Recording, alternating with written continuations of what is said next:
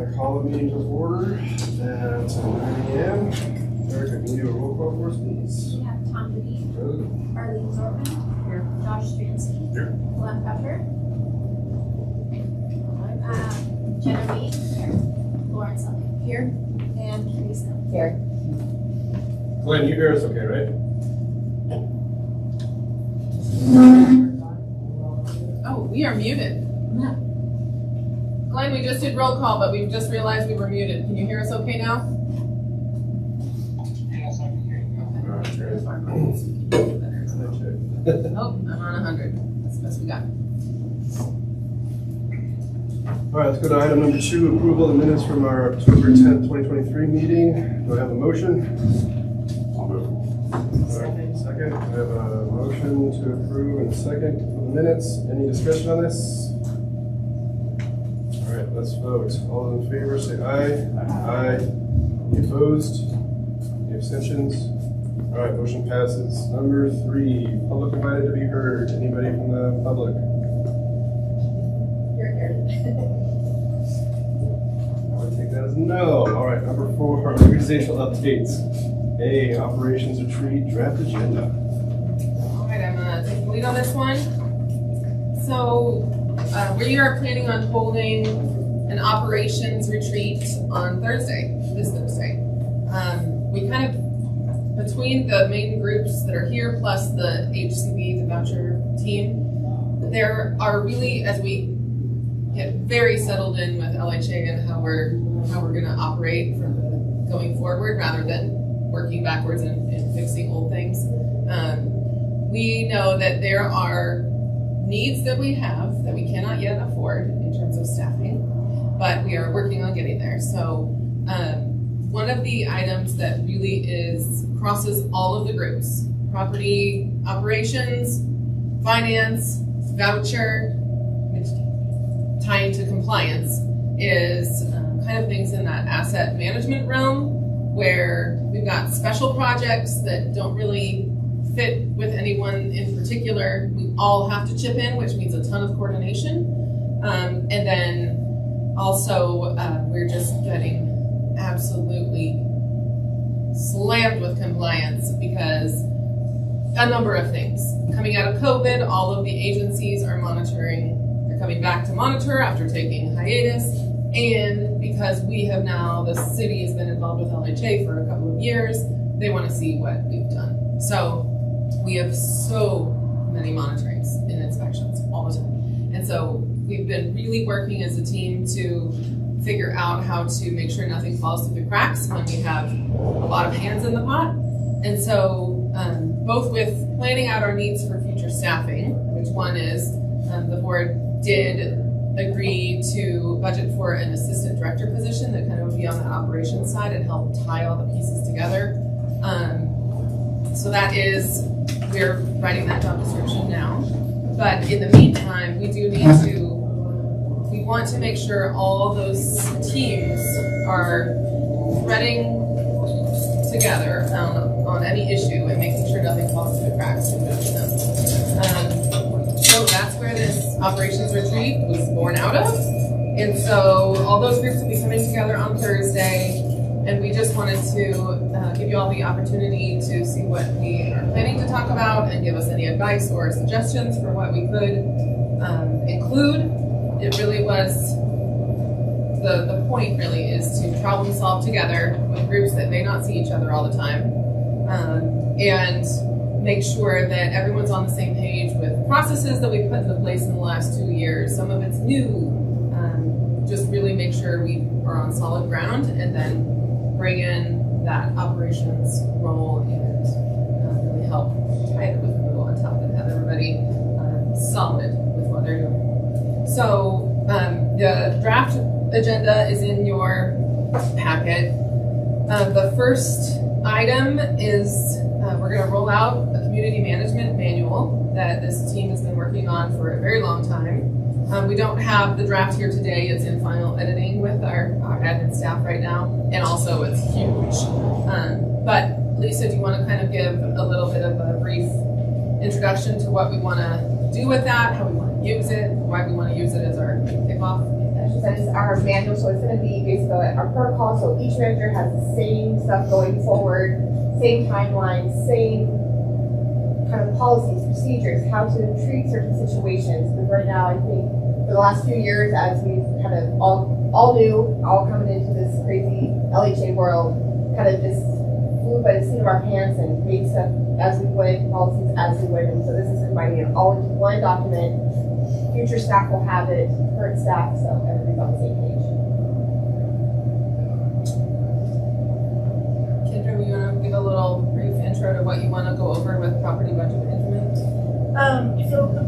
So what we've kind of been hearing from property managers is that they were not doing what they normally did in other entities as being a property manager, which is like actually being part of the budget process, being part of, we just implemented the invoices. They are also getting the invoices so they can see the costs that are coming in and approve those and see exactly what maintenance is spending and stuff like that.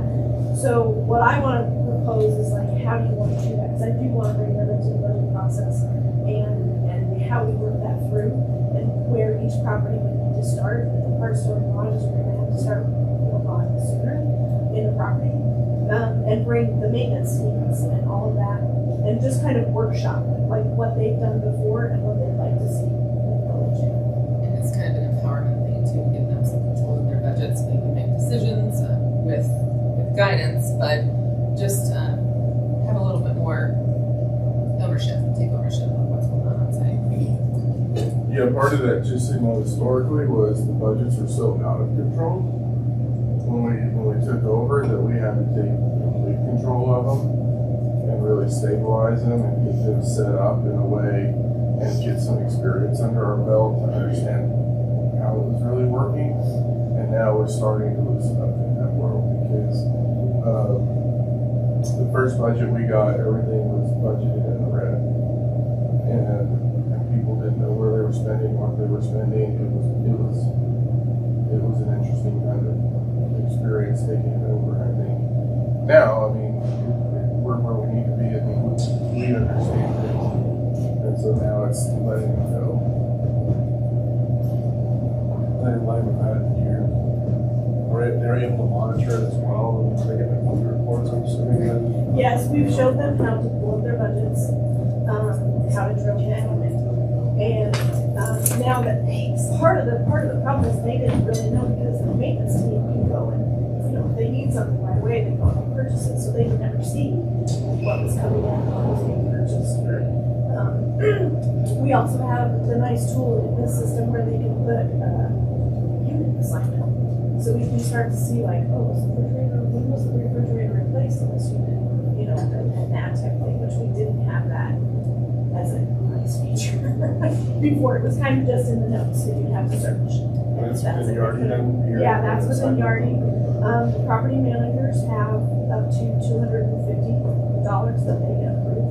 So they'll see an invoice, they'll approve it. Anything above and beyond $250 will go to the regional property manager. Anything above $25,000 will go to Molly, and anything above 100 will go to Harold.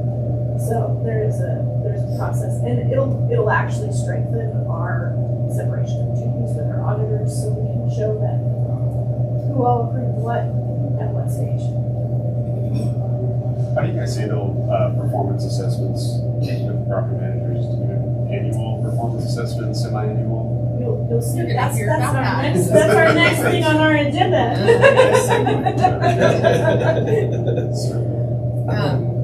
Speaking of Lisa, do you have a copy of Deb's example? Did we put that in here? Or do we If have not, but I can send it over. If you want to to send it, I could just pull it up on here when we get to that.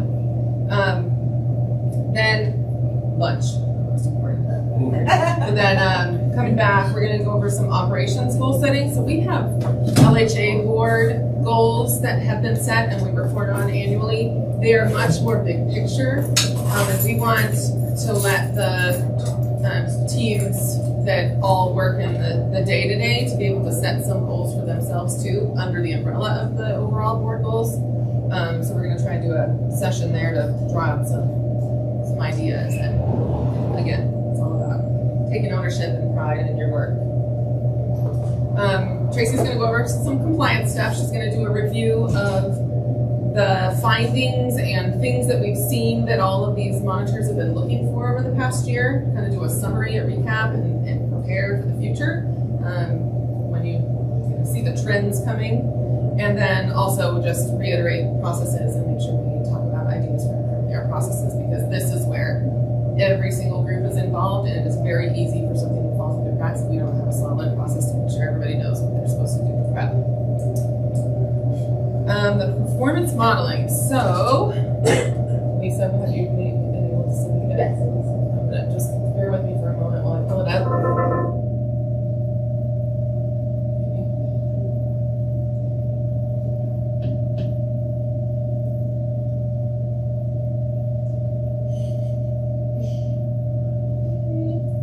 There we go. We're just sleepy.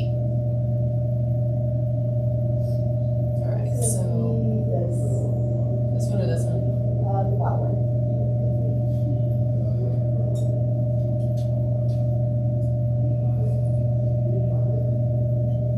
This is not, I've got multiple things up. Okay, so let me make sure I just share it for Glenn first.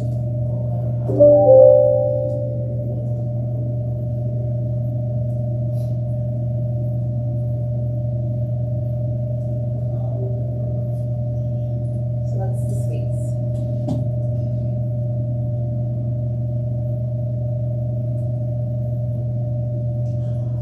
Okay, do you want to kind of give a recap of what this is all about and where this came from, Lisa? Sure. So this is pulling multiple reports over the year that we've slowly been working to get better.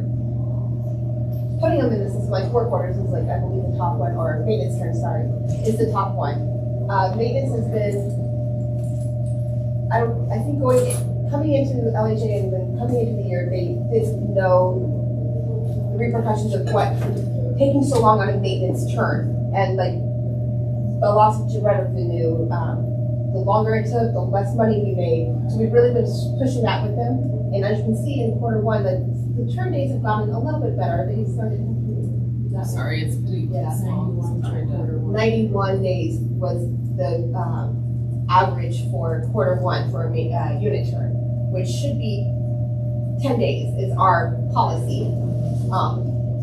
And I did not count F units in this, so this is for this week, so we had a couple of F units, so I did not even count those. Some were difficult move outs, whole quarters and all that, so we're trying to get this to improve into 2024, but this is just, like I said, the data for this past year up until current date. So Deb Calise works in our HCI office at the city, and she's working on the city side of things, but she came from Loveland Housing Authority, and she was involved in voucher program and the property side as well.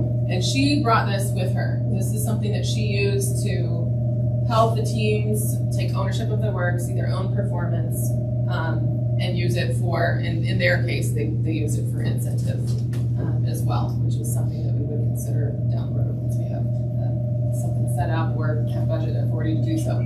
But it is really something that everyone can see, so everyone's on the same page. Everyone can see how the properties are performing, and it's just incites, motivation to perform. So this is creating the baseline for 2023, where we're ending the year at. So they'll have this, we'll use this when we set each employee's performance goals for the new year as well.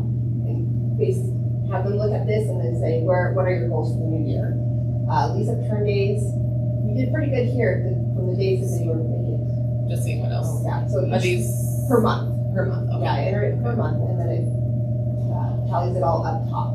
So I have another meeting today where we're going to set more of the goals with compliance, more of the goals with maintenance. I'm going to work with Tracy who does our compliance. We have a few more matrices and measurements to work out, but I feel I learned a lot doing these reports this weekend. Each report took me about 2 hours. And I was just like, wow, some of the information I was learning by pulling different reports and actually counting the days for maintenance, work orders, for research, how many passed through research, which may not be, they were passed through only by a day or two, but there's so much room for improvement. And I think this will be a huge eye-opener for just maintenance and managers going into the new year. and that they know that we're watching this even more closely. How often are you inputting data? This will be updated monthly. And is that gonna fall under your Yes. responsibility? But managers will have new reports to send monthly. They've been doing weekly reports for the last year, but we're gonna add now in a monthly report where they'll pull this data and submit it, and it will be Yardi reports, so. Okay. So they've gotten a taste of it, but we're gonna really dive in and go over the purpose and what we're hoping to see and be part of the goal setting. And it's actually led to more, new forms. We updated the maintenance weekly reports to add stuff that's gonna be reflected on this, where they at with each turn, so that they're reporting to managers. We just implemented 2 weeks ago that maintenance is meeting daily with managers because they were both kind of in their own little worlds, and I'm like, no, you guys gotta touch base daily, and so that's gonna help, I think, improve this, where the data in Yardi is gonna be even more updated to maintenance and say, I've done this work order, I've done this turn, can you please make sure it's updated today? And then somebody else is checking in on the managers to make sure they're getting it in. So separate and apart from this, we're running a module out for the part of our maintenance system.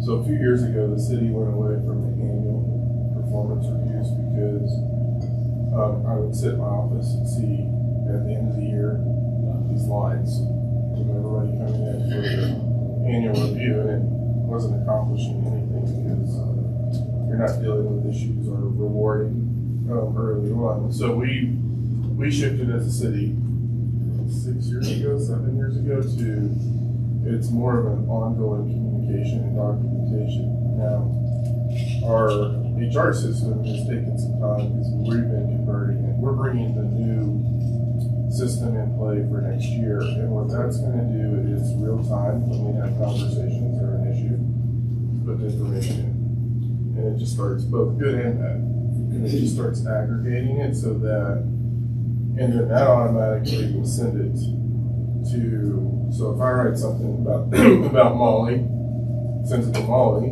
Molly reads it. Molly has to acknowledge that she read it. She doesn't have to agree with it. Molly can write her comments in, and then it just starts capturing it. So that then it is a real-time system that we're using to deal with things, both good and bad, much earlier in the process. This will then feed into that. When you send that feedback, I'm assuming you have a conversation with them before they get a random email about something. Yeah. Just making sure. You're ongoing. Which I think that's great, because when I started at the county, I remember my first performance review going in and being shocked because apparently I had been doing something wrong for 9 months, and I'm like, why didn't you say something 9 months ago? Right. So this is awesome. I love that real-time feedback. And we've had conversations with L staff. I mean, I've got monthly meetings with all of my direct reports. Lisa does it all the time. But this will be more Tracking it. Yeah, quantitative.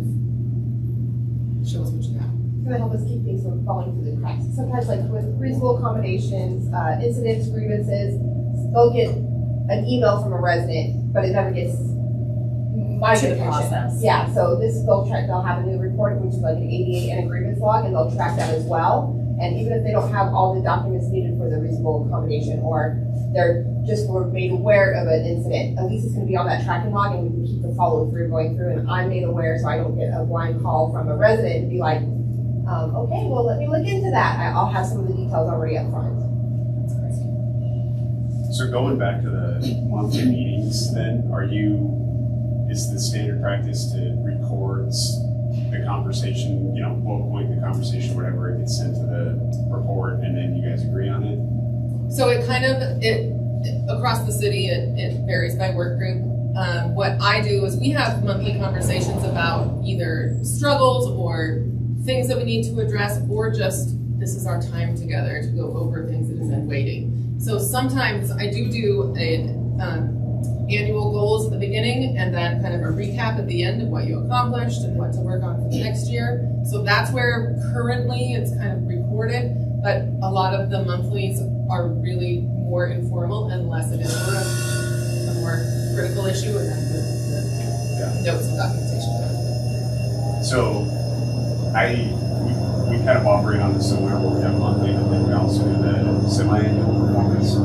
And the risk that you can run and you're only doing the monthly is you have a manager that just never meets with their staff. They say they are, or they're supposed to be, but they don't. And so then if you don't have a performance assessment in there at some point, then you never catch it, and it can go on for longer. Part of our daily, the manager and maintenance meeting, it's manager, assistant, and maintenance meeting, they are signing off that they're meeting daily, so that somebody can say, well, I didn't know about that work order, I didn't know about that unit turn, I didn't know about that resident issue. They're all signing off on the agenda daily. Yeah, part of it is, you're right, just we have that, and that's why we've been pushing for that meetings function, because it's pretty easy as a manager to go in and look, what are you doing? Because if you go 2 months without filling it out, there's a problem. Where we've also caught it is, this is middle school, but in the city, I have some managers come in and this employee's been doing this, and this, and I'm going to terminate them, and they'll show you the record. Yeah. And they don't show you the record, and then it very quickly flips into their managers are doing them and the employee issue because they're not holding the management stuff. And so it's definitely increased in frequency, it still shows up. But it really is about multifaceted. There's accountability. And we designed it where each work group can build it based on what we're doing. Because I always say, if you're going to build an organization, you're not going to build it in the city because how our electric utility does it is not in this group. And so like with my folks, my philosophy is I tell you once, and I'm managing my folks. Yeah. I tell you once. If I have to tell you twice, then you got to get permission to tell me. And so mine is much different than our Molly. And it's just the level you're managing to and how you're approaching it. Any other suggestions or thoughts about bringing this group together? So on that range, you have a 1 to 5. What is that? Assessment? Or something? Kind of, yes. So Molly, actually, in the email I sent you, there is another document. And this is what we're going to hash out today.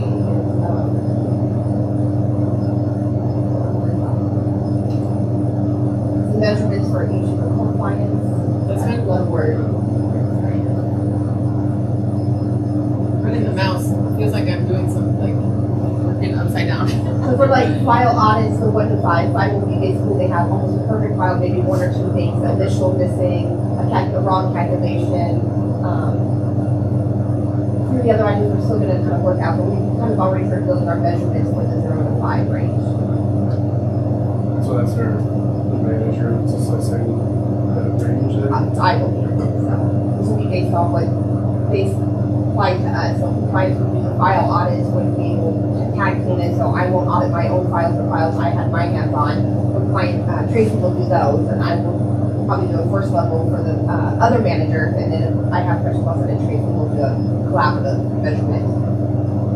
Is there any checks and balances to make sure that staff are entering the right metrics from the start so they're not altering? I'll be able to pull the VRE reports too, to just verify. So most of them should be PDF, not Excel.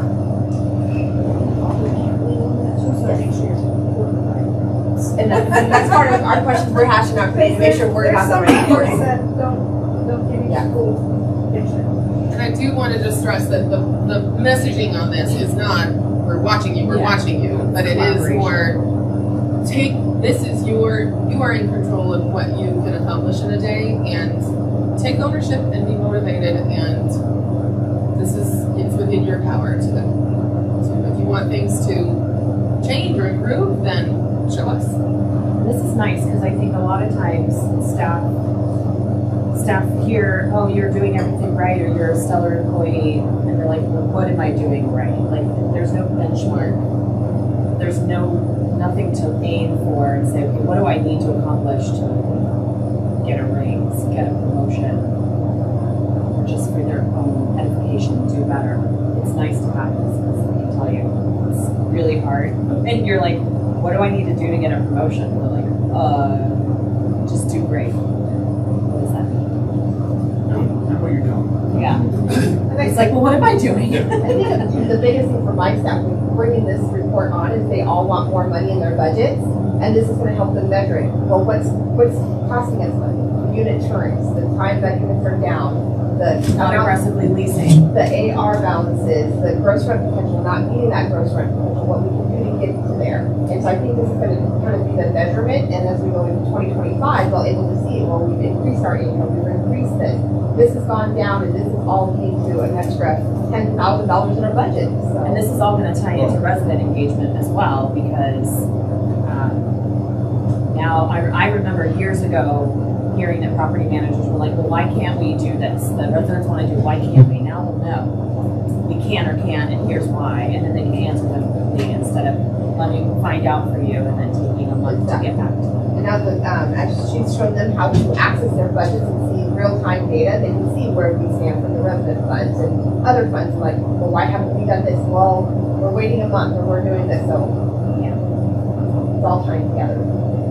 So, if an employee wanted to further their education, does the city in any way offer them anything for tuition or books or any of that kind of stuff? We have a tuition reimbursement program that's just recently undergone an update that our LHA employees have access to. To give them my brain last time I looked at it. You guys do it by Income level? No. No.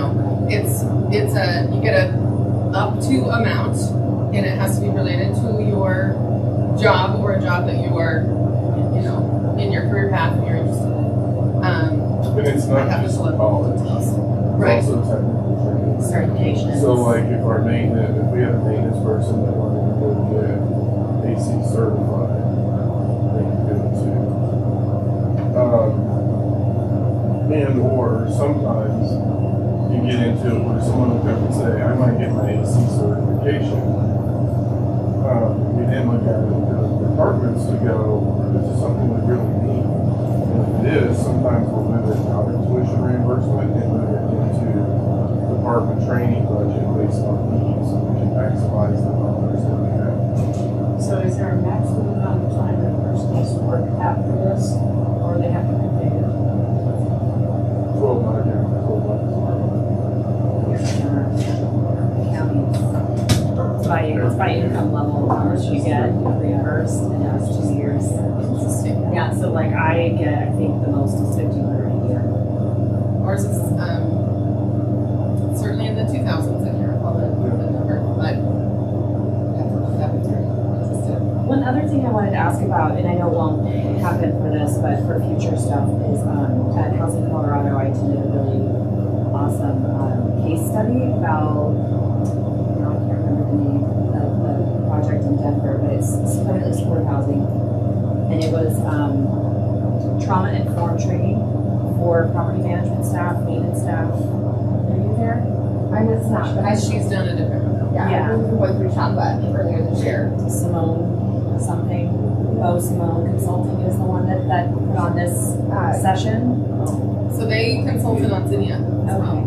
Because she was just saying it's beneficial training for any employee who ever comes in contact with any resident, because it's not just the residents living in PSH projects that have trauma. We all have trauma. And so it just makes people a little bit more empathetic and understanding. When do you need to be aggressive about policy, and when can you a little softer touch or whatever. I was similar to the one Chuck that up in Fort Collins about 3 months ago. Ruby and I both attended. It was really an all-day intensive about trauma-informed design, trauma-informed with residents and employees, how to make sure. I think these retreats are better when they're not just 1 year or 1 or 2. So maybe that's something to consider, bringing someone in. So we have, again, the city side that's more robust. So this was actually the result of part of our cultural work 9 years ago that led to the creation of what we call the City of Longmont University. And so we have people that are specialized trainers in de-escalation. And so we do citywide classes of which the housing authority can attend. Sometimes we mandate classes of de-escalation. We bring in a lot of guest speakers to come in. And so what was the guy's name that we brought in when we were doing standards? Brian Dowd, who is out of Chicago, who specializes in interactions with unhoused and people in permanent supportive housing. And he did a training to talk about an encompass of de-escalation to accountability. So we do those on a regular basis. And we have a schedule that people can just go online and sign up. Again, part of the manager's responsibility is going in and saying, have you done this? I need you to take this. And then sometimes we mandate it, like the anti-Semitism work that we did with the Anti-Defamation League. Because of things that we were seeing in some of our properties by residents, we actually mandated that LHA staff attended that. The city staff, it was optional, but in some areas, supervisors were like, yeah, you need to go there. So we have a pretty robust training program that's led by Julie Stone, and then, for example, I'm getting ready next year to come in and do one on re-engaging in the city's cultural attributes. Also, attaching a few other things to that where it's mandatory for everyone. And I lead all of those training sessions with other staff members to try to reground some of the standards of behavior, both indoor and outdoor, and expectations. And so every so often, I'll come in and just lead like 24 to 36 training classes in a year of what my expectations are, so that we can baseline. And I think that's important because the three of us remember what the staffing was like when we first joined in 2020. There were some shady characters working at LHA, doing some shady things. And this is helpful because it'll make sure everybody's invested in the mission, which is really important. We have a training on December 1st as well. All of LHA, except for accounting, unless it's optional for accounting. We're doing mental health first aid together for a whole day on. I don't know, you guys might need that for each other.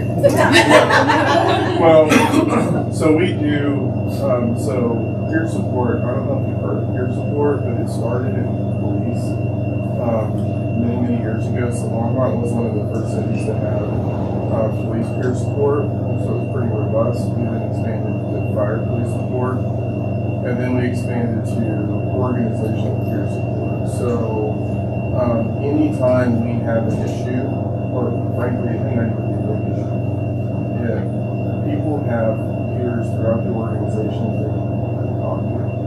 And then those individuals are trained and work under a licensed psychologist. And they can work with them and go, okay, Erica, you might want to really think about getting into a more formal treatment program to talk about advisor. Significant events, we actually will bring the team in and actively engage with them. So, simply a golf course employee that got killed in an accident. Not a choice. We brought peer support in with the psychologist and others to really ground everyone in what's happening. And so that's a different function that we have to support staff because they go through some pretty tough stuff.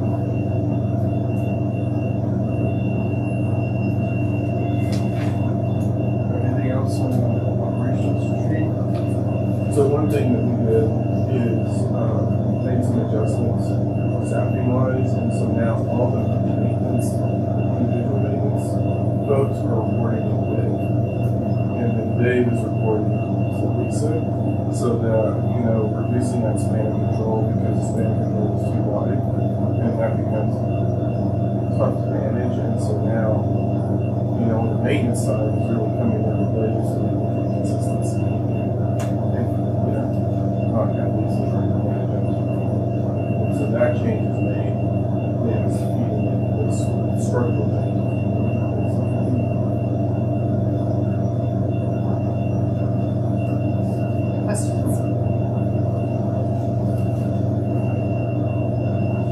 next item, voluntary compliance agreement update, accessibility improvements. Right, so we did complete all of the assignments under, so I should go back for some of our newer members. In 2019, HUD and LHA came into a voluntary compliance agreement. This means HUD found deficiencies or specifically following HUD rules and specifically targeting on ADA compliance. So the LHA team prior to the city coming and when the city came on after, led by Kathy and Karen at the time, they took the lead on going through, it's a massive agreement of all of the items that LHA was required, even though it's voluntary, but required to modify to meet HUD requirements. So all of the deliverables required as part of that agreement were completed between 2019 and the end of 2022. The last thing that we submitted at the end of 2022 was our physical accessibility survey of every property, showing any ADA deficiency and what needs to be done to correct it, and the timeline for correction. You've got 5 years, actually it's 7 years to correct it. We plan on correcting things in much less than 7 years, but we did line that all out. That was the last kind of homework item to complete the BCA. And while it feels like that's the closeout piece of the BCA, because you have to complete those items over 7 years, it's never truly closed. It's just that you're not under the eagle eye while you're completing those items. So I wanted to share. Oh, is that a question, Glenn? No. Okay.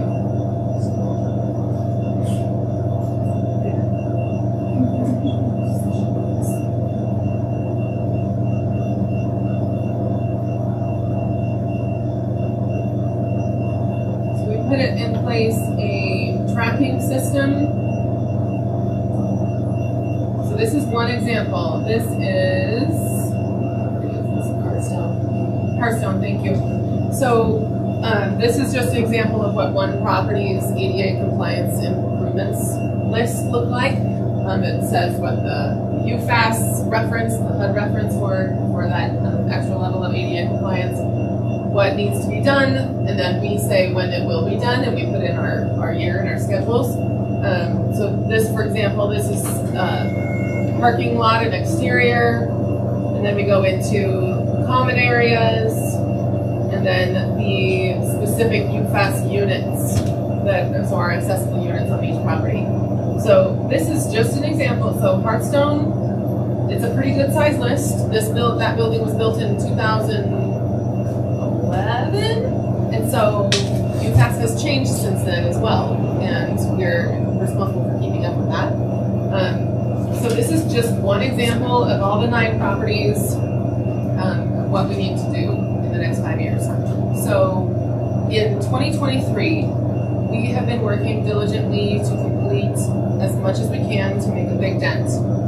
The LHA applied to the city for CDBG funds and were awarded some funds to do some of that work. We've been trying to maximize leverage sources for this because the most costly work really was converting units into sensory units for people with vision or hearing impairments, and parking lot work, concrete, asphalt, trip hazards, that type of thing. A lot of the other things in units, moving mirrors and toilet roll holders, that we've got our maintenance staff scheduled to do that over time internally. But I kind of wanted to give an idea of what we completed in 2023 and what we're going to be reporting by the end of the year. So here's just an example of the effort that it took and all of the funding sources that our city partnership, sorry, I'm trying to talk and drive at the same time, has really been beneficial for. This is what this team has been tracking for some of our more costly improvements with funding sources for every single property. So we spent $25,000 completing sensory units at every property. There may be sensory units in some of the properties, but but we could not verify based on the records that we had and our history of inspections. So we just covered all the bases. That was $25,000, so which is a CDBG COVID grant. We used $53,000 on doing concrete work at 4 properties. The last one, well, actually that's on the next one. These are all complete as of this week. The city is coming in with $64,000 of ARPA funding to finish our ADA concrete work because the concrete was very expensive and difficult to bid. And the last one, the Briarwood, that work is ongoing right now. It should wrap up on Monday, and then all of our concrete work is done. We've got parking signs, ADA entrance signs. These are small things, but we're trying to just use up every dollar of grant funds to fill the need. We came in and had to do new asphalt at Hearthstone and Lodge, and we had to do various funding sources to cover this with the budgets that we had. We did a regular CDBG grant for the asphalt. We came in with the CV, the COVID funds for the seal, because we had to get the seal to get this ADA parking, the striping done. It was a very highly coordinated effort. And then down here, these are not ADA issues, but these are other priorities. So the cameras project, we're in the process of ordering the cameras themselves. The install will happen in 2024. And the playground at Aspen Meadows neighborhood has been replaced and is up and running. So we're prepping, as soon as we get that last concrete project done this week, we're gonna show a slideshow to the board. So I will share that with you once we have it. But here's just to show you the effort. This is over $300,000 worth of ADA work from 4 different funding sources, trying to piece it all together like a puzzle. So that's what we've been working on in 2023 to really show HUD that we are taking this seriously and getting the big ticket items taken care of as much as we can. But at the same time, we submitted that physical accessibility report in December 2022.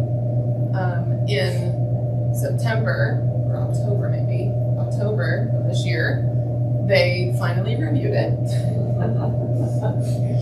So there was actually some missing, there was an exhibit to the old BCA from 2019 that had some additional items that want added onto the physical accessibility report. So our ADA consultant is coming out here the week of November 27th, staying in a hotel and hitting all of our properties to mark off the new items that HUD wanted to see, which I'll tell a story about in a moment, and verify that all the improvements we've done in 2023 are done to standard, so we can report to HUD that's complete.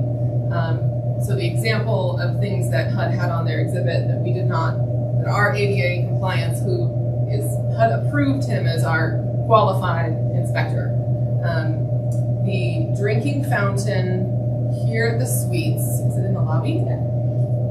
They're supposed to have, I'm going to make up the number, but it's something like 27 inches of knee clearance underneath for a wheelchair. We have 26 3/4 inches. For that 1/4 inch, we would have to move plumbing and redo that. So it's stuff like that. It is very clear that in 2019, HUD was coming down hard. And when we had a conversation with them to verify to make sure we were doing exactly what they wanted, we asked, is there any construction allowance for like a 1/4 inch, a 1/2 inch? Is there any sort of flexibility on that? And they said yes. And so we're going to put in, for example, that specific one and request the variance for that. So they're seeing the progress and being more flexible with us now, because moving the plumbing for a 1/4 inch is just, it's unreasonable. So anyways, it's still ongoing, but the good news is they are seeing the progress, they're seeing the effort and the commitment, and they are responding with some flexibility. So that's the update. Where we are with that. So when I got back to you guys on September, did they give any sort of guidance, or is there some sort of guidance that we're aware of from the whole process the village is aware of about how to prioritize, I don't know, I guess just certain projects, or does it come down to the complicated funding sources and how to like piece it together? So there's no 1 or 2 things like this has got to be done in 2024. No, Okay. they did leave it up to us to decide that, and we decided that the sensory units were critical, because that was something that was across all the properties. And then we knew that the concrete was going to be incredibly hard to, and the asphalt was going to be incredibly hard to budget ourselves. And so we needed to act and try and get grant funds for that. Right. Yeah. So I just want to say that the parking lot, our Stone Lodge is wonderful, especially that very big hole that's right there. you need the hole's gone, right? Yeah. Not the new hole. It was like, Was that just from like water? Yeah, just drainage over time for the last 15 or so years. Yeah, we had some design issues that were embedded, so I think when we first took over, Spring Creek was 6 years old, and they had some fundamental design issues in the driveway coming in, and it was already eroding the concrete. And so we had to, that was one of the things we had to do right away and just fix, because it was not just major damage. So yeah, quality of construction and things like that are a big issue. On this, on Molly, I had this on my list for Erica, and I figured I'd tell her before I told you all. One of the things we did is we created a strategic integration group within the organization. So that's really our data analytics folks, and they are working. So in this budget, we created a project management office, and so they're bringing PMO, work and training into the organization. But we're also in the process of converting to Microsoft Project. So we had any number of departments using different project management software. And so we're consolidating into project. Told Erica, I want Erica to go into that training so that she can take Molly's spreadsheets and dump them into project, because then our strategic integration office uses Power BI to then create the dashboards that we can use, so that you know, any one of us can flick on a screen and see where everything's sitting, and it'll alert you to if you're starting to get behind, so that we don't miss deadlines. And so I have a few dashboards built for me, so I can see every capital project that we have in the city. Where are we on spend? Where are we on timing? If there's a hitch or a problem, what's the problem? And it's going to continue to automate to the point to when a significant problem hits, it will alert certain levels based on what's happening. So really integrating Power BI into this is a big thing for all of us, and even the advisory board, because it's being set up to where the advisory, or this is the only advisory board we'll probably do it with, but the advisory board and the council, they're going to have a high level dashboard that they can see. We'll be able to dig into the details, but definitely having something more front end to see what's going on. Get your PMO certificate. Yeah. Because those are some killer skills to have in your career.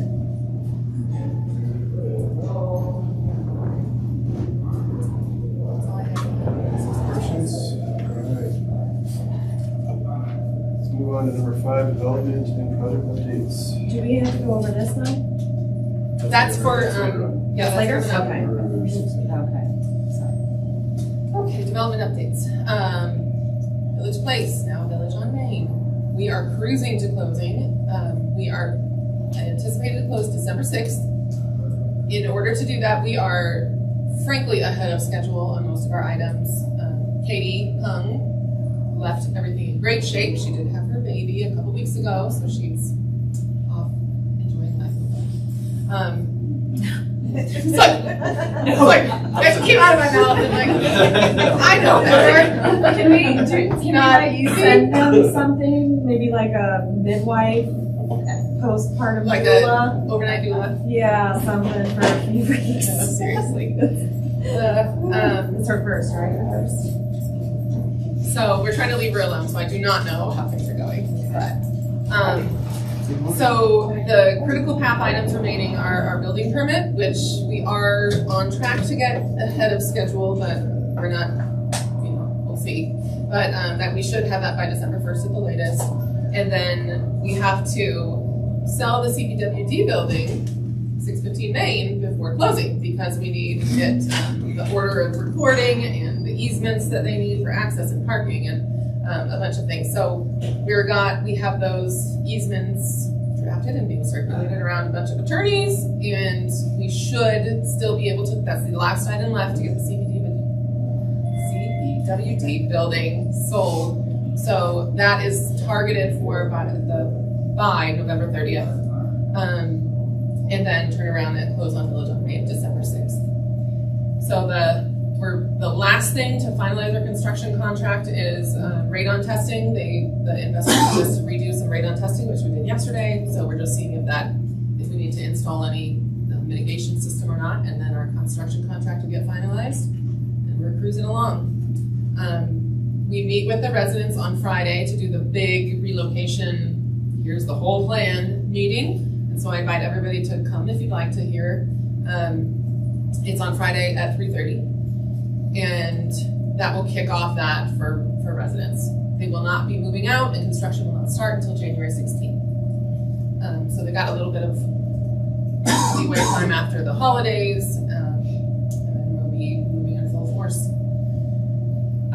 Our relocation team that we hired is wonderful. Senior Services will be there to help because they lived through it with us on Aspen Meadows. So we're moving in. We've been in high gear, but it's about to be very real.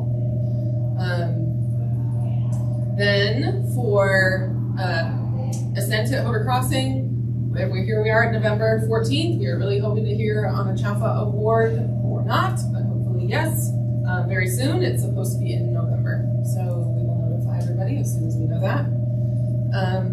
In the meantime, we're continuing design at an appropriate pace. We're not rushing design to spend a bunch of money before we have the award, but we know we're doing this project. It's just, do we get the award now or do we try again? So pushing forward there, including finding funding for the Early Childhood Education Center. So the city has come in with the ARPA funding that we got as post-COVID funding. That money sits in a bank. Well, sits in our accounts, and it's an interest-bearing account, and interest has been earned on the ARPA funds that we've had sitting waiting to be expended, and that money is now available for award and use. So we proposed to City Council to use some of that to help fund the ECE, about $500,000 worth, and so that is committed. We're still working with the Colorado Health Foundation. We did get an invitation to apply, which it sounds like a pretty short list compared to the level that they usually consider, which is hopeful.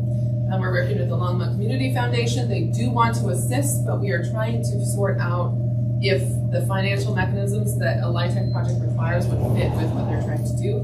But they are interested. They've talked about $750,000. We just need to see if we can do an instrument that would work for them and for the project. And then we have Worthy Cause funding in an application in for that as well, and we can hear about that in December. So we're really hopeful that maybe by the end of December, we'll know the scoop on the Early Childhood Education Center. Village Place, Hoover, Zinnia, we're in construction. You can see it out there. Apparently we're hoping to go wood framing potentially this week, which is going to be really exciting.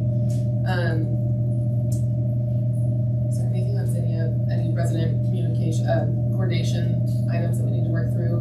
Not at the moment. Okay. I'm meeting with Zennia weekly. Yeah, the construction team. So the parking lot, you're going to get resurfaced as well once all the construction is so done? they've done, there is new concrete out there now where they laid the utility lines. I noticed that. It looks pretty great. But there's going to be other work to do, but we're not going to do it until construction's over, so we don't tear it up. And we have to budget for that or apply for a grant for that as well. So, but that will be, since they'll be constructing through 3 quarters of 2024, that will be probably a 2025 project. Recovery Cafe, we are still working with Recovery Cafe. There's some concern about if they build it on this property, they're having a hard time getting financing to figure out how to finance a ground lease to do the building, because the investors of this property are okay with the ground lease, but they would not subordinate to another mortgage. And so there's some financing tools that we need to kind of sort through. And in the meantime, they're thinking about backup plans too. But either way, whatever happens, if it's not a building on site, we would be bringing in a satellite office here where they could set up and provide services here on site. So we're still working through that. It's very complicated. It's much easier to do this type of thing in the beginning of a deal rather than after. So that's still in the works. Is there anything I'm missing here? What about the one with the veterans project? So we're trying to get through CPWD first and various projects, but we're making sure like that concrete work gets done so that we are eventually hand over a building that serves appropriately their clientele, which are often disabled veterans. And so we're working on that kind of work with them, and we've been shifting unit assignments at Briarwood to come up with some unrestricted units, meaning they don't have DOH funds on them or project-based voucher on them, so that we have more flexibility to do a preference for veterans. So we're internally doing the switch on that side, and then we want to talk to them about what is the model, how do we do this? We could start bringing veterans into Briarwood, and then if the property conveys, they just stick around. We're trying to sort out how that would best work right now. Yeah, part of it is they're having some they got hit with some construction cost increases, and so they're really kind of still focused on final lift and fundraising for a better community project. And so that's kind of focus. And really trying to find a lender based on where interest rates are today and what they can do in terms of getting a loan or how we can construct the financing for them on Briarwood, because they're dependent on donations. And so in talking to them, they really want to finish that and take time to figure out the process. I said, we can still lease it to you, we can still work that. Ideally, they got a little concerned about, well, you want to put veterans in, and they were wondering if they had to do property management. I'm like, no, we'll still property manage it, but it's easier if we get veterans in because they're probably your clients anyway, and it helps with accountability. So we just need to get back together. Sounds like it's timing is working out.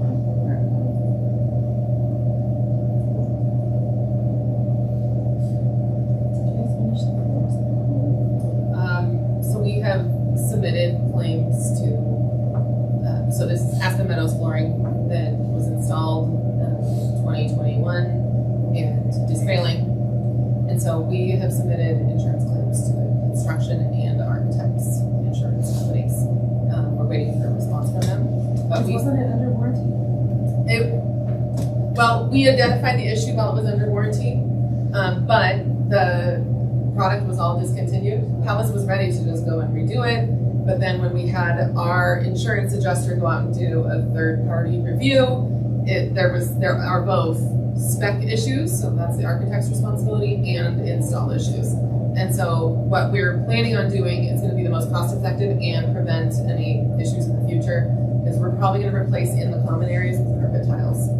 The residents want that anyway. It will be the more affordable and quicker option, and it will be better for those long hallways. And so, but we would still do new vinyl in kitchens and hallways and baths.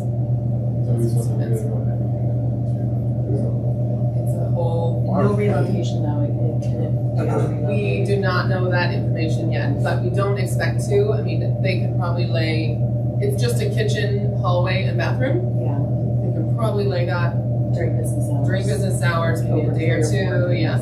So ADA units do have. Oh, they do have it on the first floor. So that would be a little bit more. It's an effort.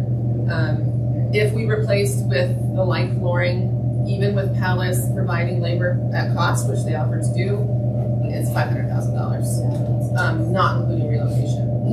So- making a claim on their insurance defects. Okay. How's that affecting the relationship? Is Palace and like you guys? Our relationship with Palace is still good. Carrie Feld is the project manager. She's nice. She's wonderful to work with, and she said, we will fix this. The relationship with EJ is better.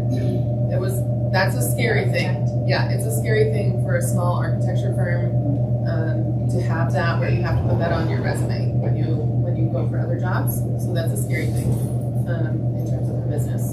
But that's why insurance is there. I mean, we don't have a source to pay for it. It's our only choice. So. Well, and part of it, just to be frank, when Molly brought this to me, at the end of the day, I didn't care about the relationship, I cared about the product. Yeah. And so I get that they were anxious and concerned, but they didn't give us what we needed. Yep. And it was like, we're just gonna do I just hope it isn't contentious. It may. it. It may be, but it is what it, I mean, It's the business of development. yeah, it is what Right. it is. I mean, the manufacturers were, that is a root cause as well, where they say, I warned you. And we say, so your floors can't handle an office chair? And you say for light residential use. I'm like, this is an apartment building. Yeah. So shouldn't it's, expect there is, structures. yep. So anyways, we're moving forward.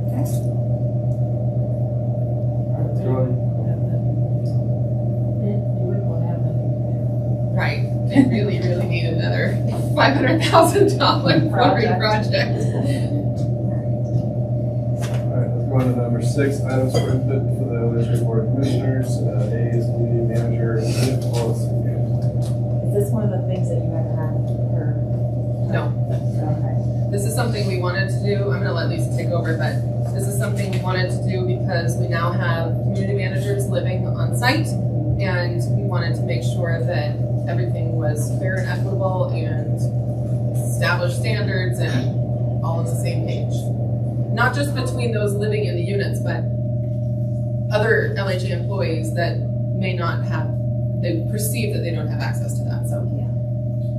So this is our rough draft. We just got this from the attorneys Friday afternoon. I'm already making my edits on here as well. Like she said, we do have managers living on site. This will help us minimize and avoid eviction processes. If somebody's terminated, we're trying to kind of just make the whole process easier, in that they're not entitled to the unit just because they're a manager. They have responsibilities. There'll be other documents coming.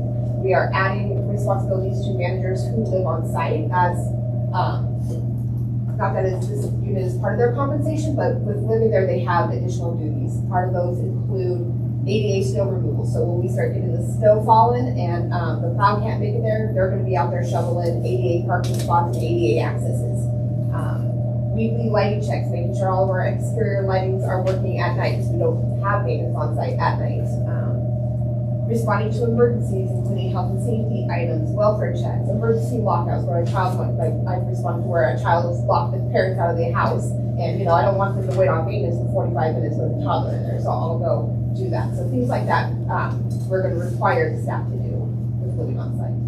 That'll be built into the agreement. There'll be an additional form of additional agreements, so we'll be bringing those back as we get those done. But this was our first step in getting this Occupy agreement. What do we have now? Do we have anything currently? Managers are on site? Currently, no, they, sometimes leases, we have the background checks on all the additional household members, because the staff has gone through background checks when they got employed with the city and us. But for spouses, children, anybody who's over 18 in the unit have gone through background checks. And these are not subject to LHA. Correct. They've all been approved by lenders and investors and SHAFA. So we followed the standard lease-up procedures, the same as other residents and community deposits, et cetera. But this is really to manage on the employee side, where we want to see expectations. If this could be viewed as a fringe benefit from somebody that doesn't live on a unit, and they want to know what are they getting for this that I'm not. So we're going to make sure it's clear expectations and fairness. Sorry, so this, so for the security deposit, so paragraph 8, it says there's not gonna be one. I'm just confused, but are you saying like there normally is? We haven't, Or is that? yes, we haven't. Yes, changed it. okay. But I'm gonna work with the attorney. I think there we Gotcha. just need to add a clause that upon inspection, if there is a need, that we can charge a That deposit. makes sense, yeah. I also just want to ask about paragraph 11, or clause 11. So it almost seems like an arbitration clause, you know, just it means a bunch, but that's obviously not the direction this is going. It's just saying to a competent court, basically, in Boulder County. Was there a reason? Do you know that the lawyers want to go that way, or are you guys wanting to go that way to basically say we want this to go to a court of original jurisdiction to have the judge decide the issues as opposed to like having the arbitration step? I think, based on, the attorney who drew this up, his fighting or using something similar in court, he figured this would be the best and easiest way for LHA to proceed. Okay. Yeah, we typically stay away from arbitration. Right, and is it standard to just say then that we just want like a bench trial, basically? Is that in kind of the city's contract? Yeah, this is kind of the language, yeah. That makes sense. He did create this as well based on his experience with other housing authorities in Colorado that have similar policies. Well, And just if they're like- waiving their right to a trial. We'll do a jury trial, but you Yeah. still go to a judge, so yeah. That makes sense. And then just a tiny typo, venue like is where something is, so just, I would suggest standing out that in before Boulder County and Yeah. Oh, sorry, no, that paragraph 11, the third line. It's like venue is Longmont, it's not venue. So.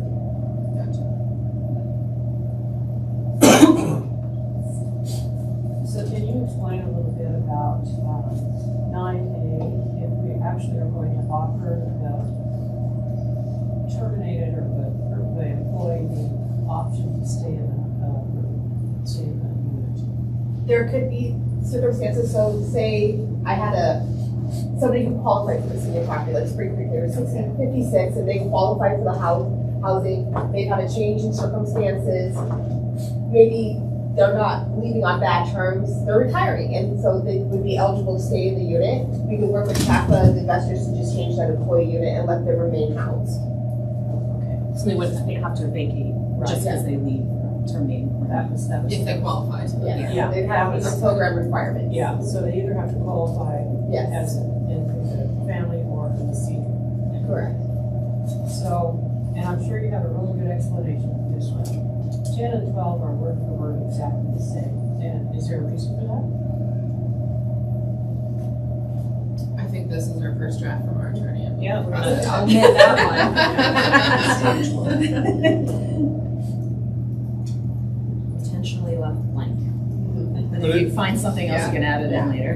But is the unit that is designated as a manager unit, is it a particular unit that we have? Is it like on the first floor? It depends. Okay. It depends per property. So like the Hearthstone and the Suites have designated managers units that will always be managers units and never available to the general public. Right. Fall River, Aspen Senior, and Village Place all have kind of a floating employee unit that could be rented to the general public if it was occupied by management, or it could be an employee unit. And it could go to a different unit based on the household's needs as well. So the ability for a former employee who qualifies to stay in a unit, if they were living in a specific designated manager unit, that would only be open to them to stay if another unit was available. Correct. So they don't just get to stay in that unit. Yeah, depending on the property. So it's Yeah, going to be based okay. on property and availability. Do we think that reference is that okay here, Lisa, or do we need to? I'm gonna take it out? look- We reserve the right. So yeah, There we go. it's flexible. And so depending, if they met the property's criteria, we can always transfer them as well and not lose the occupancy. Transfer them to an empty unit. That's good. And then I guess the people that are allowed to also occupy the unit, number 5, they're not required to sign this as well. No, well, this is just what they employ, but they will send the other lease documents, the house rules, crime-free addendum, anything like that, they will all be subject to sign. But what if we have an issue with one of these other individuals that occupy the unit? I didn't necessarily see anything about terminating the lease. We have an That's- issue with them. That's covered in their lease agreement, since it's not a contract with the employee. Number Okay. 8. So it's kind of included in there. Yeah, I would say number 8, employees required to to abide by the non-monetary obligation of such rules for the community. I would say employee and household. I would add that in to cover that. However they're referred to in 5.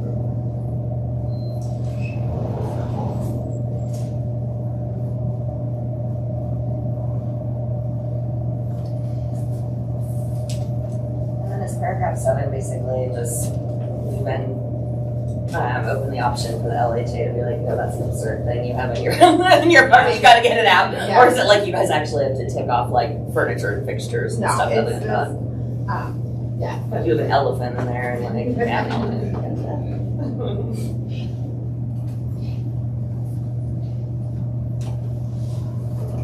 We'll be bringing this to the board either November 30th if we can wrap it all up by this Friday.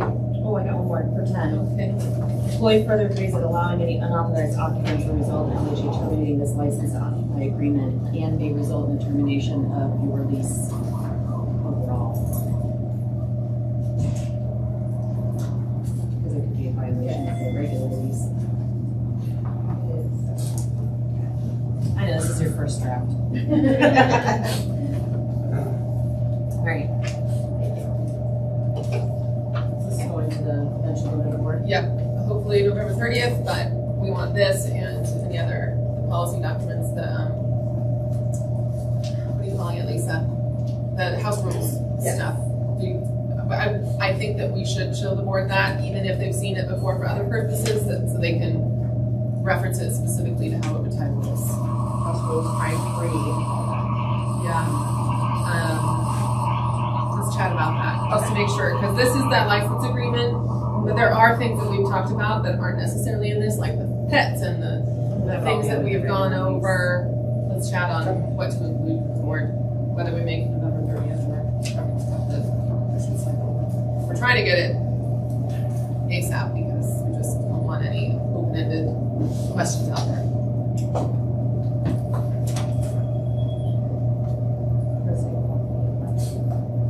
Yep, so let's go to number 7, resident quality of life. Anything on this?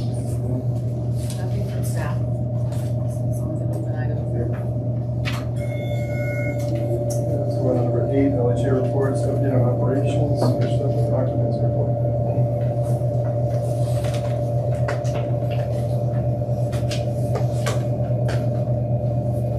For the properties that are leasing, not counting Village Place, we're on the rise scale of occupancy. We do expect a drop coming in November. We've had a couple residents pass on.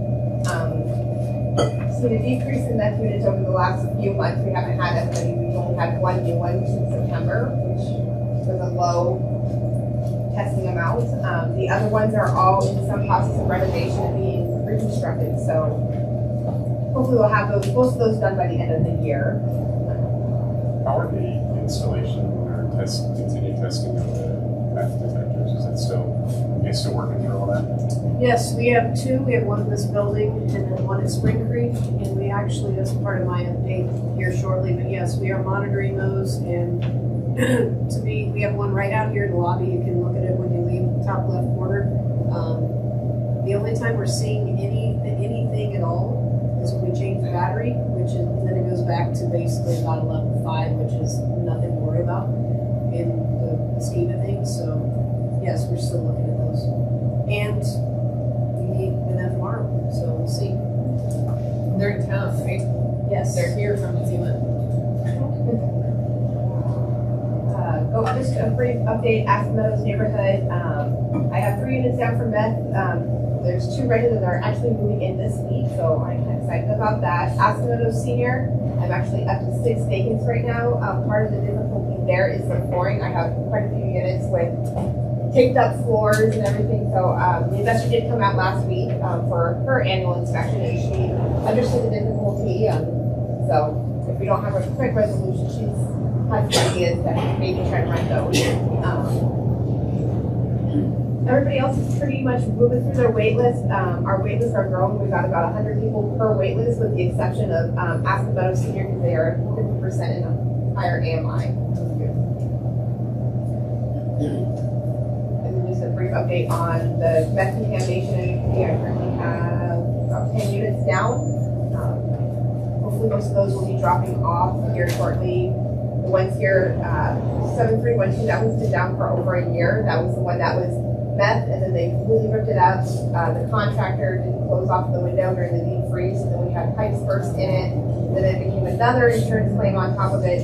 So they've already got drywall in, they're working on cabinetry, paving, and painting now.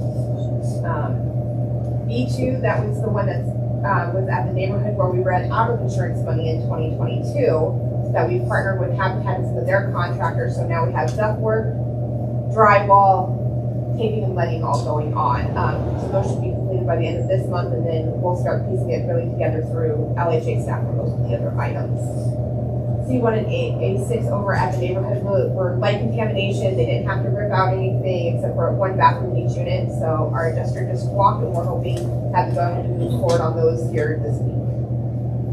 Village Place, that one is hopefully getting rebuilt next week. We've signed the contract. We've gotten everything figured out. The contractor was only supposed to rip out the drywall in the bathroom and the kitchen and pick out the cabinets and gutted the whole unit. Oh, no. Yeah.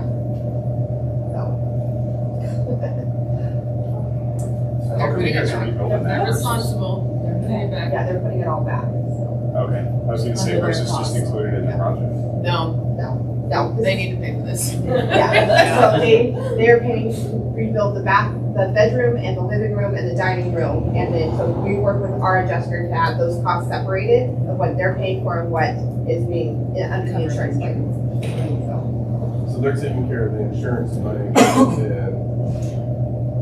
who's doing?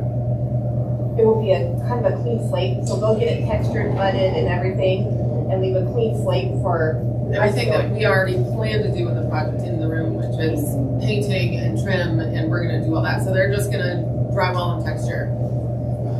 And then we just have less demo to do. Is your question what is it covering recertification since we're doing village place? And instead of filing an insurance claim on it, was there like included in that? Well, that would be a budget hit to the project, which was not our responsibility necessarily, so we wanted them to make good on their mistake. But it did just stop at the point where we would then pick up and we wouldn't be, It's not we didn't our want them insurance. to. Okay, that's It's, right. it's the That's right. contractor's Yeah. insurance Got it. money. Okay. And so they're rebuilding it to the point of where we would have started. And so they're not going full, they're just going to the point of where we would do it. And it's not our insurance.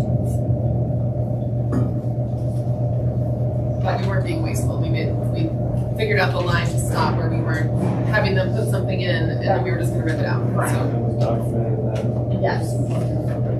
That's the biggest part is getting them to document what they were taking care of, what we needed them to do, and just working out through the insurances and everything. Property updates?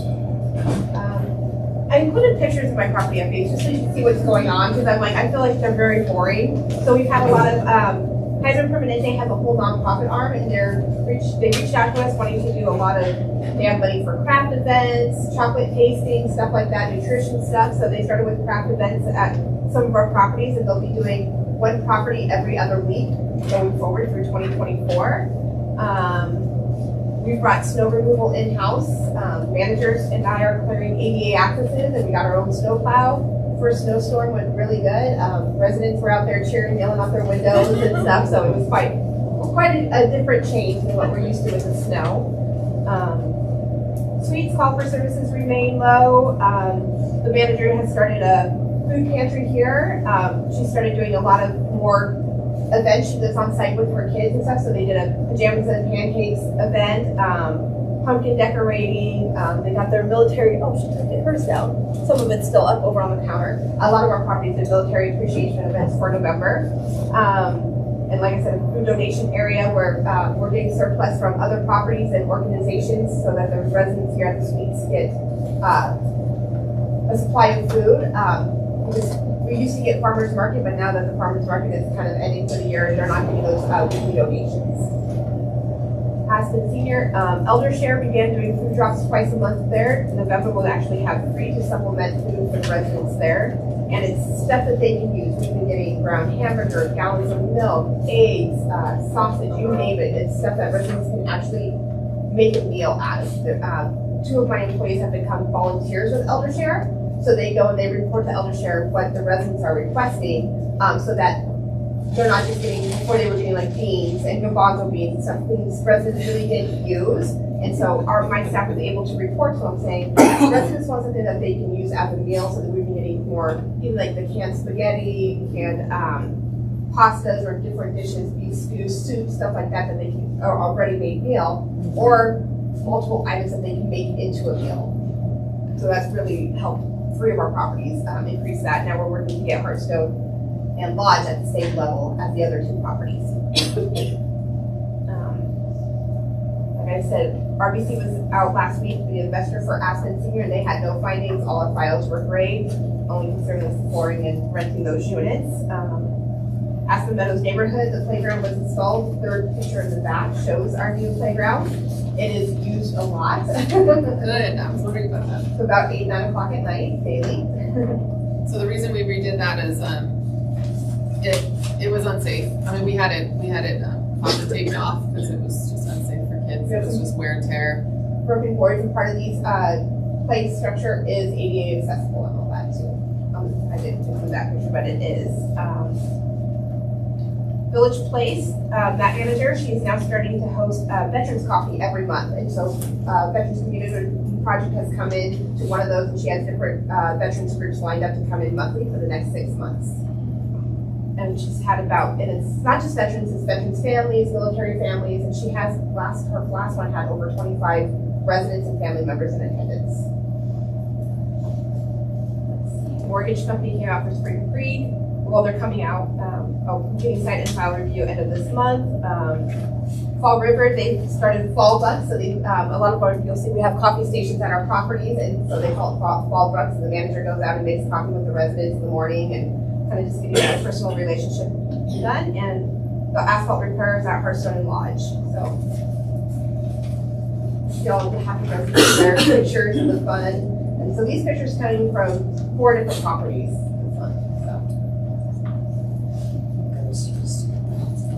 Painting the ghost and the ornaments. Oh, I like the ofrenda too. Are we still doing the VIA shuttle? Yes. Is that like built in for next year as well? It is. So partially it will be paid by the city, and we've also put a chunk of money just in case. We think we're going to have an overage this year. That'll carry forward, but just in case we don't, we do have some planned. It's going to be the year after that where we're going to have to. 2025. Yeah, because it's a huge chunk of money. It's $25,000, and we couldn't put it in the property system. Yeah, Like it was just too much to put everybody in the name. yeah. We tried. So we might have to get creative sometime next year, coming up with future funding. Yeah. Okay. So one of the things that I have talked to a couple of the council members about is getting some additional funding to carry us through 2026, which I think they're going to bring up tonight. Is that 25K per property? No, 25K for all Oh, properties. we can find that. Well, Arlene's talked to some council members, and so I think As for 45. some other contingency, which gives us more time to do it. Good.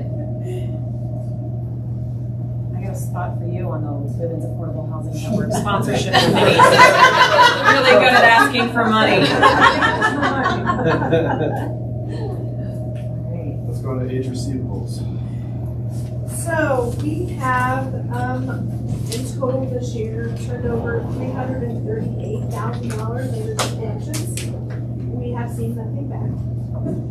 And we wrote off about 10,000. Usually the ones that are getting written off is still that have just passed on. They have cleanup in their units, and we just have to pass that to them. It makes sense to anyways. So I think we finally got one tenant that called recently and must have gotten reached by the collection agency. But we have heard crickets from any of the others. So, yeah, were you just gonna ask? Well, I was just, if a person is late, so and I can't remember correctly, but I think Brandon it's due on the 5th, is that correct? It's Or due the 7th? the 7th. The 7th. So if a person is late, when do we start saying to them, you need to get it in here? Well, on the 8th, they get a notice with the late fee attached. Okay. And then if they get an eviction at one point. So we'll serve we're currently doing the 30 days between the 8th and 10th, depending on what day of the month and what our schedules look like. It's a 30-day notice instead of the 10-day now, so we have to wait a full 30 days. And then once that expires, then the attorneys act on it. So it rolls over into the next month, and then they're another month behind. So, Hopefully we won't have those big amounts. yeah. Yeah, that's right. I think when we stepped in, those of you all that stepped in 20, we were finding people that hadn't paid rent 6, 7 months, and so that's a big operational issue. And we're even watching now, I have like this week, so the residence portions may not be big, but once they hit the 2-month mark, and even if it's only $200, we're beginning that process, just because we know the process now is taking even longer. By the time you do the 30-day notice, and you get a court date with all the holidays through. Now you're 4 months behind. 4 months behind it. Now the sheriff is 45 to 60 days out as well. And there's no more rental assistance from COVID. Correct. Yeah. There's one group in Denver who is helping right now, that mediation is referring to, but the chances of them getting that timely is slow. Well, the balance we have around 59,000 of that is actually past estimates that we're working through the 90-day process of collections. So there's only 10,000 in all of our properties that has an actual balance. Some of them are still working through the eviction process, and so those could actually transfer to charges that are passed again. They're not quite passed yet because they're still working through the eviction procedure that are still working through eviction. A couple right now. I have 4 at some point in the eviction process right now. I know 2 here, 1 Fall River, which we reached the stipulation agreement on yesterday, and then 1 more from Spring Creek. So. And this would be kind of another opportunity for when we do the retreat as an option. If the community managers can actually get the collections on this, that maybe we do the same thing and we send it to a collection agency where they're getting profit from actually getting the collections and working at a payment plan. They haven't been able to get. A lot of the times you don't see people get a full name address, and they don't give an address, so everything's in remote. So it's kind of hard for them to connect if they're not in communication with the tenant, but if they could be an opportunity for them to get some additional cash if they can work out the payment plan. So that was one thing that has been thrown around, and Lisa's seen in other property management companies that they offer to employee versus collection agency. As for And then the difference between, because you have June on here and September, the difference in the amounts, so 526,000 versus 81,000. Is that from the write-offs that you did? Yes. You did I noticed that my print Yeah. area got skewed. So there was a huge write-off in July that occurred, which adds up to the 38,000. Yeah. So that's what dropped. And I'm just doing that quarterly. Since the last report you saw was June's. Just adding September so that you can see the difference in the quarterly change. As for the financials, I mean, most items that are over budget or causing concern, a lot of it's vacancy. What we realized in our path of budgeting is we may budget at a 95% vacancy rate, and Lisa may say we're at 98%, but it's all dependent upon the units that are vacant during that time. So it's hard to, we'll never align her percentages with my percentages because it's all dependent on the units that are vacant. You could have a 3-bedroom versus a 1-bedroom, and it's going to cause more vacancy than that. You'll see insurance proceeds coming in. You'll see insurance costs that aren't necessarily budgeted for, but you're going to show it's going to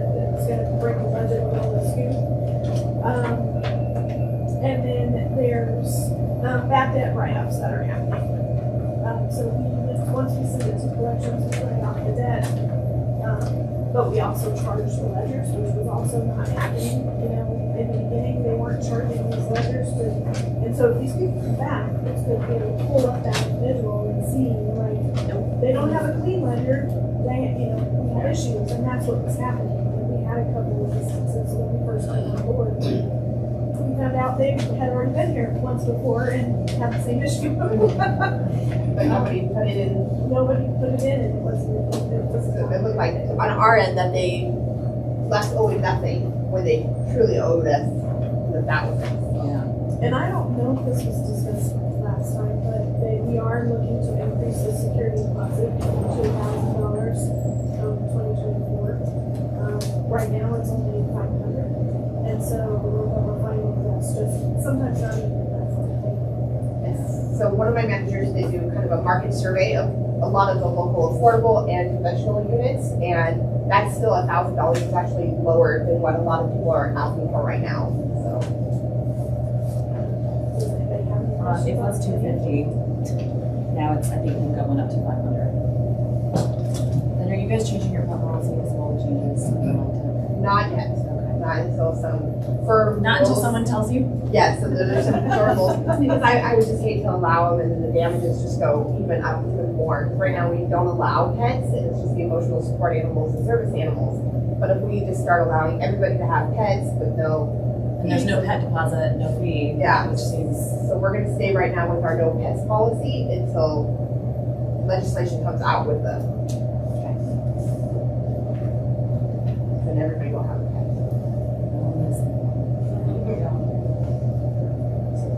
So there's no pets unless it's a service animal or commercials.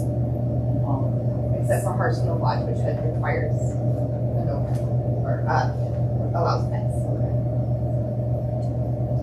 Any questions? So on the suites, the accounts receivable is negative already, but it's updated in October. Yes, it was something I didn't catch during my review in September. Because we had some of the write-offs that counteracted my owings for that whole thing, so it's been updated in October. So then, is there more?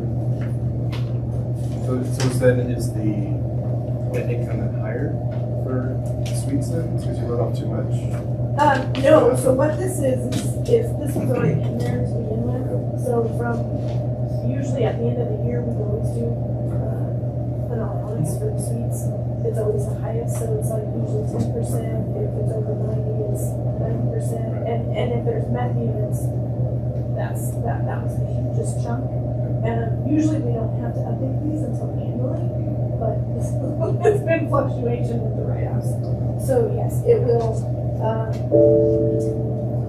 kind of negate what occurred this month in the financial statement. Yeah.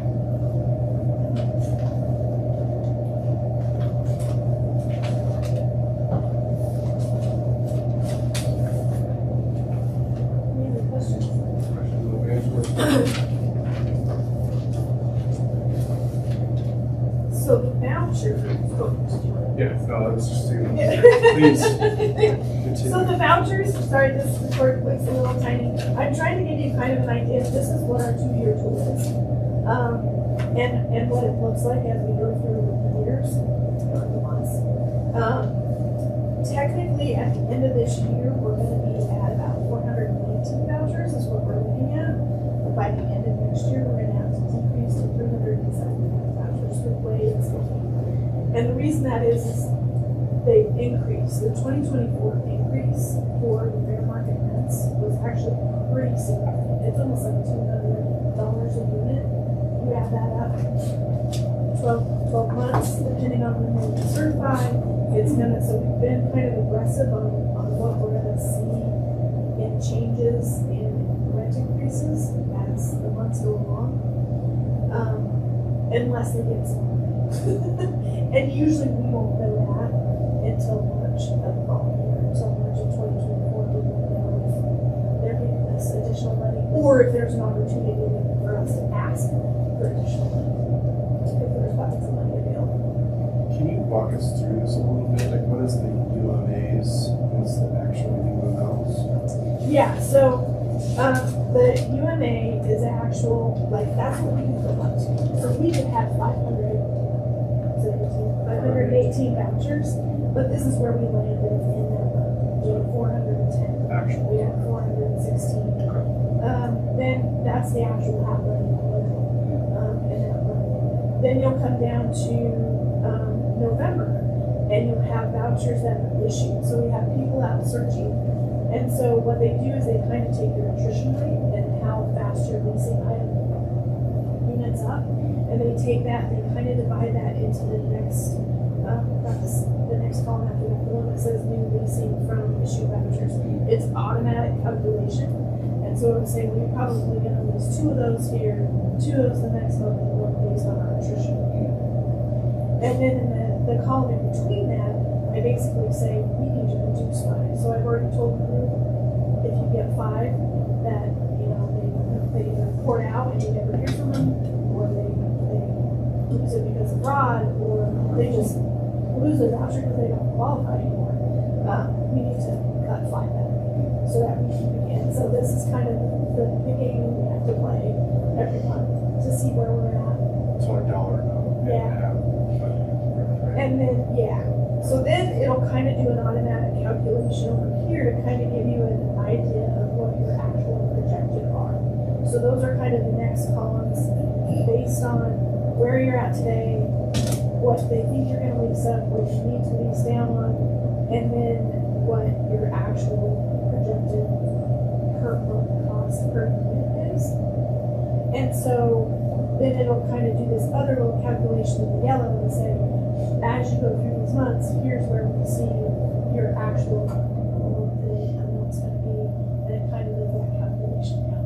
And so it does 2 years because you get so much money and it actually kind of covers the 2-year period with your reserves. But as you start to voucher up and the rents increase, you may realize you have to voucher down. And it can go into a 3rd year, but that's when it gets really complicated. Yeah, it's a struggle. I had let, and we're doing 105% right now of market time. So that's another thing that has also dropped our voucher count. You know, we were expecting to be at 430, but we had to drop just because we did the 105. It's harder for them to find units at that rate. I don't think it's harder in our area, but what we were doing was we were matching Boulder County. And Boulder County was all 105. When Boulder County went to 110, I was like, we can't. We're gonna significantly reduce our vouchers. And for every voucher we reduce, we lose the admin line. So the lower your voucher count, the lower your admin costs to support the program. Well, part of the challenge is about 50% of the county's vouchers are actually in Longmont. And Boulder. UPs. Yeah. So we have a lot of those folks coming into Longmont, which is Pushing out our voucher. it's a challenge. And so yesterday, when they were having a different conversation, there was a county rep. I did we got into housing, and we're going to have to talk about that because it's really impacting our community. And so we're going to probably next year engage in that conversation. It's a really, really bad deal that the housing authority got into about 20, or well, more than that, they had about 40 years ago, that says you don't port over if you're in Boulder County, and it's a problem. So those programs are continuing to grow. Ours are not, but we're serving everyone, and our voucher holders are trying to. It's a very, very big win. The other thing we probably could also look at next year is looking at it by zip code. Because I think Boulder County does theirs by zip code. So if it's this zip code, that's the fair market. It's this zip code, not just the general global fair market rent. So we could get down to that because technically Longmont is cheaper than areas that are surrounding. So And it's hard for affordable housing, it's always being built. yeah. And our neighboring communities. Yeah, that's gonna be the next conversation, yeah. actually, more from the city side is Regional housing partnership. about stop building here and build in Brewster, Lafayette, Superior, unincorporated Boulder County. You know, there's a lot of places they can build. They just don't want to fight with the 9 or the gun barrels. And, you know, if you're gonna, this is my soapbox, if you're gonna talk about affordable housing, then you need to build affordable housing. Don't just talk about it, and then when there's an opportunity, shy away from it. And so, yeah, that's a conversation with the council. It's probably going to be an interesting conversation next year. It's entwined in land use planning and. There was one specific land use or entitlements process for permanently affordable housing within the Boulder County region that everyone agreed to and took the ability for NIMBYs to kill projects. The amount of public input they had in affordable housing is ridiculous. And it started in a good place, but it's taken over. So it's rooted in racial segregation history, but it's now come full circle and now segregates to certain areas. And it's expanded, it's not even just affordable, it's market rate, it's density. So it's a problem that is moving up and always has been down. Well, I mean, it's really interesting. I mean, housing generally, I sent an article that I was reading last night on CNN from Longmont. You know, the challenge is that the housing crisis is no longer just affordable and attainable. It's all housing. And this article did a really good job in really laying out the fact that if you're not moving into the city and you're not doing this, you're setting yourself up for a failure. And right now, you know, when we look at our housing data, and Kyle Snyder sends me a report every month. He sends off a report out. What's really interesting in the housing market right now is that prices aren't going down. They're actually last month over the same month last year, it went up.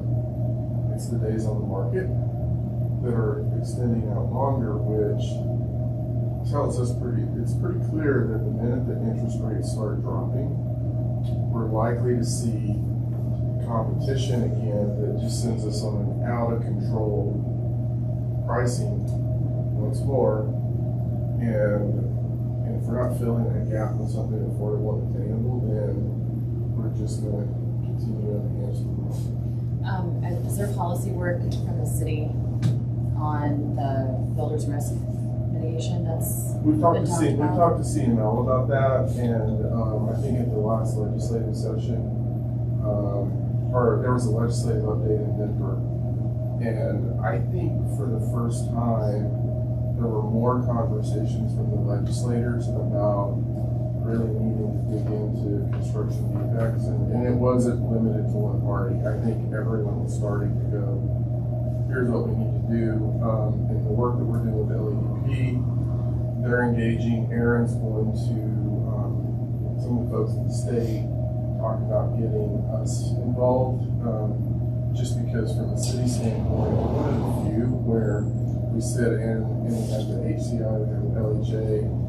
and we have our own affordable and now soon attainable project that really can see the full picture and talk about it, because I think most people say when builders bring it up, well, it's self-interest, and they start going through litany of what it's about, but what it's really about is the underwriters in terms of what they're willing to do. It's about insurance companies, and now it's about the construction companies. The construction companies of multifamily projects are coming in, and as part of their contract is this will not be for sale. And so we'll we'll never build condos as long as that is in place. And that's missing. Yeah. That's a missing piece. Because there's no such thing as a starter home anymore.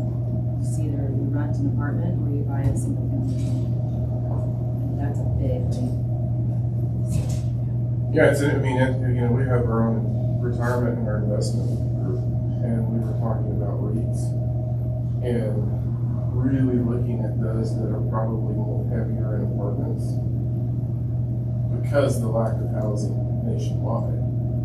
And I can tell you, talking to my colleagues, it is now almost as bad in Texas, where it wasn't that bad. A lot in California. California's California, but it is every state.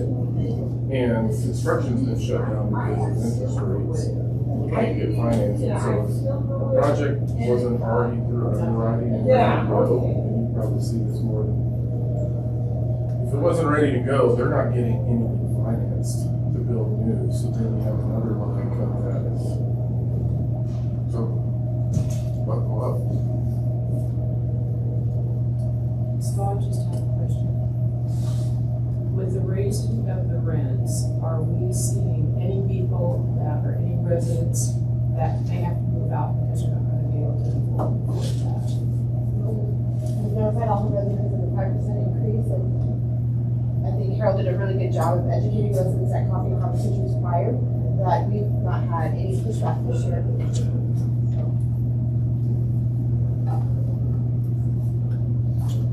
And I think, Arlene, the challenge is what else do they do? Yeah. I mean, Live on the street. Yeah. and so, and a lot of it comes in, but what else do we do? And for us, what else do we do? Because you have to pay your gas bills and your utility bills. You find your insurance increases. Ours were up about 40%. I don't think ours were that high. I don't know the percentage, because I look at it on an individual basis.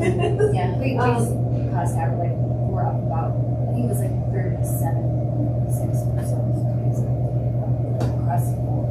But we lost, so here's what we lost some things in the process. So we didn't get the 5%, so which is what we had before. So it may You have have, a lesser product. yeah, Maybe the same price, but that's why I don't think ours was as drastic, because we lost our high product, so no coverage. none going forward. None, we lost it all. So and then some of our deductibles went up. And that's just based on the value that the insurance company has. What they're seeing in the market risk, do they have to up it and include it? So I think that was the biggest piece for us, losing the net coverage. Yeah. I think ours not go as long as, yeah. Yeah, but property insurance generally, even on the city side, it went up because of, the hailstorms and everything. It just went up. So I think the city side would probably went around 10%. So Is replacement value any part of that equation too? Is it construction costs? Did they Well, require so. any increases for that? So, yeah, technically, we have been underinsured, and so we're gradually, That's right. adding the building value, and we can only add so much each year. So some of these properties, if we had a total loss, it may not be what construction is today. So that's just a constant, like, can we up it, can we not, and where are we at today? So, I mean, we even noticed, so Village Place was one of our big ones. So Village Place is gonna look like, I think they were 40,000, they're looking at 75,000 because they were so underinsured.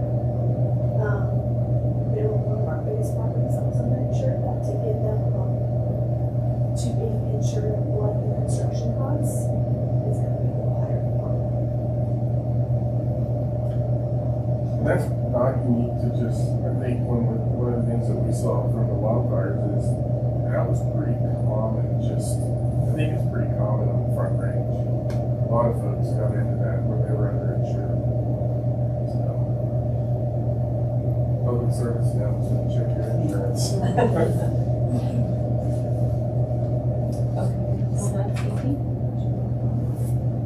Your turn. Great.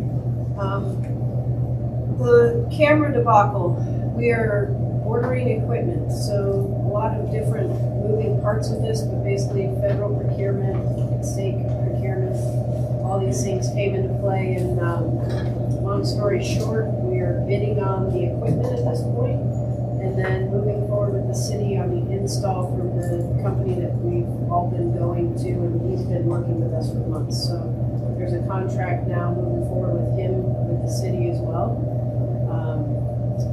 The meth detector update, Dan from New Zealand is here. We are meeting with him tomorrow. I'm going to talk to him about the data that we've been gathering since June, what we've seen, questions we have for him. Harold and I met last week and have, pretty much a few questions to set out to understand, where they're going with technology and what we're seeing as a deficiency on our end. And then he's going to give us an update, like a new version tomorrow when he's here. And we plan on putting that at AMSN and the vegetable,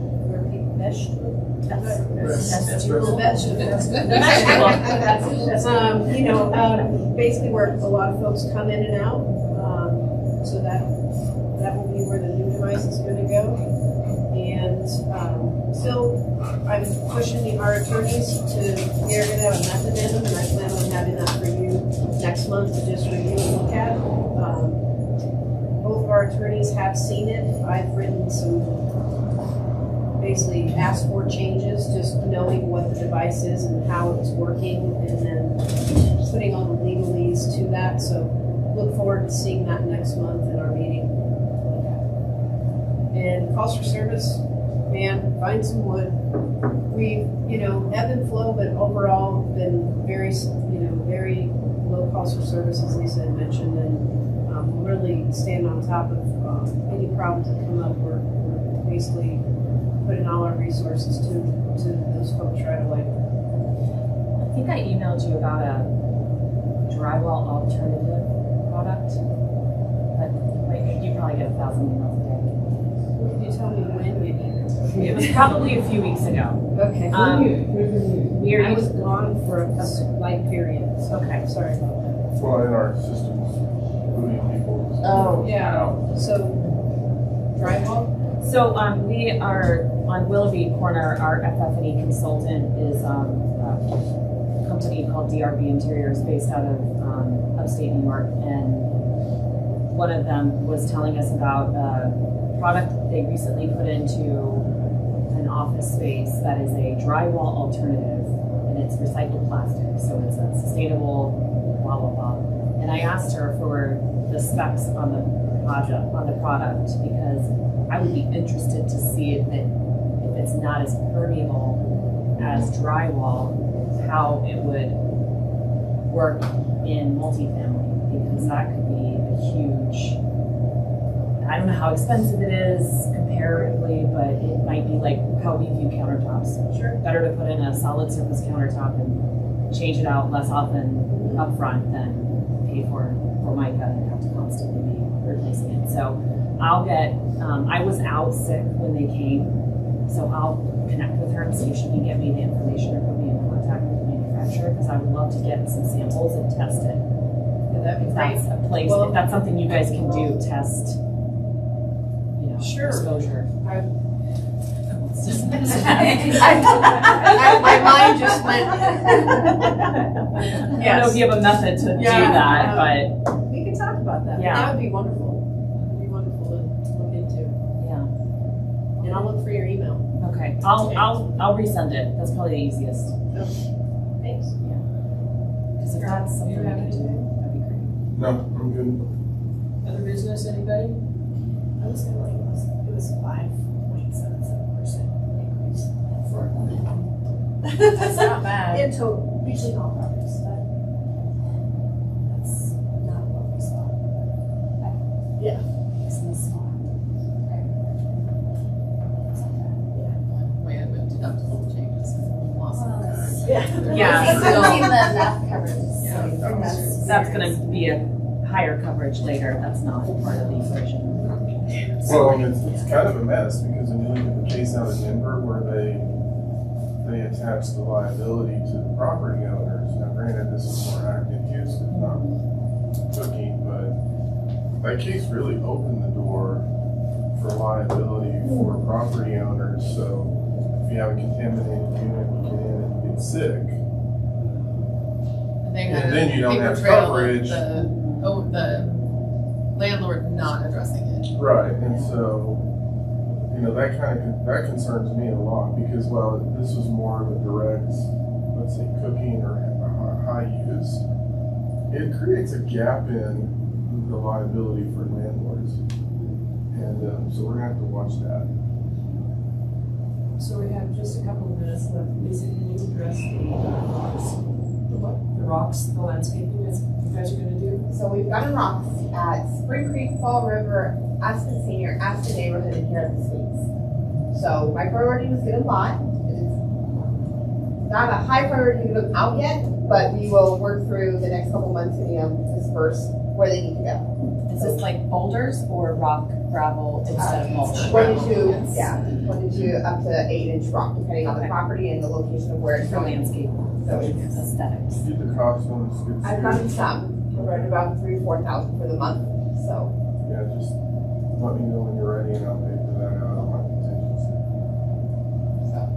We got it, so we got them. They're large enough size, we're gonna try and do it with the skid steer and get it. Oh, yeah. Take a steering wheel. I know. Anything else? Anybody else? Okay. I guess we're adjourned. Thank you, Gloria.